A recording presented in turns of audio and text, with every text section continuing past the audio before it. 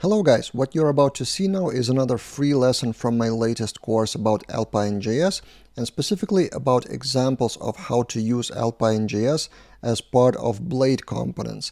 They can be stuck together in a really well structured way, and I will show you a few examples from open source project, how they use that and how to use Alpine.js to be reusable in Blade. If you want the full course about Alpine.js from scratch, from practical way, the link will be in the description below.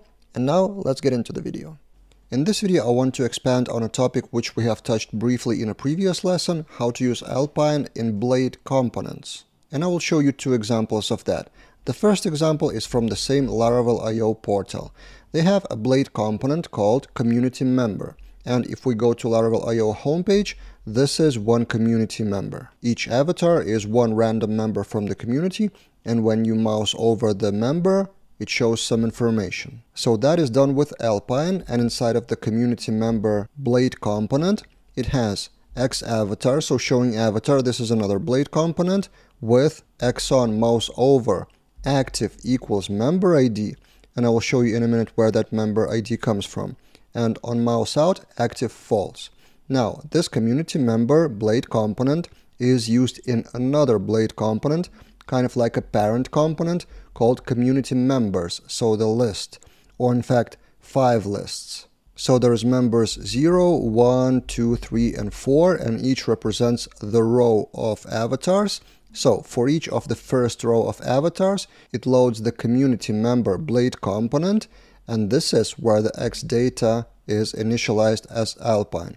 So by default, that Alpine component is all of the members' avatars, and by default active is false, which means no member needs to show their information until someone mouse over them. So if we go back to the Blade component itself, this is what is happening. On mouse over, active variable equals member ID, and that member ID is passed here to the Blade component, and then this active variable is equals false or specific member ID.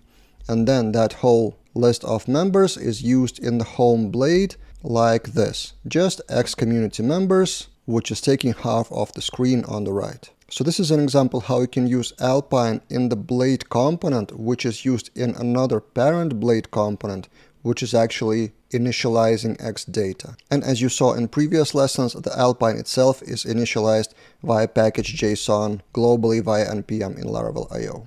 Another interesting example of Blade component comes from Laravel Jetstream. Whenever there's something submitted on some form, it shows the action message like saved, which disappears in a second or so. It is a simple just text-based message. And this is inside of a Blade component called action message. And the Alpine is only in itself inside.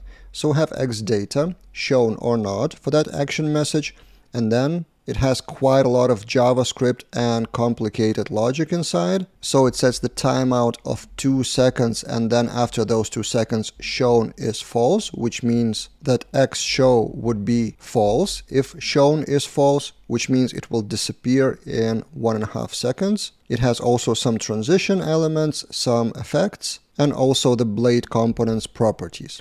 And action message is used in whatever form. So for example, for Livewire, it is used in updating the team name, so it shows saved text and then disappears in a few seconds.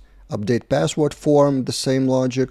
Update profile information, log out other browser sessions, API token manager, and member manager. So to avoid repeating the same code, it does make a perfect sense to have it as a Blade component, and since it has Alpine logic for the dynamic effects, it makes sense to have X data inside of that action message component. So combining Blade components and Alpine effects is pretty powerful if you look at those examples.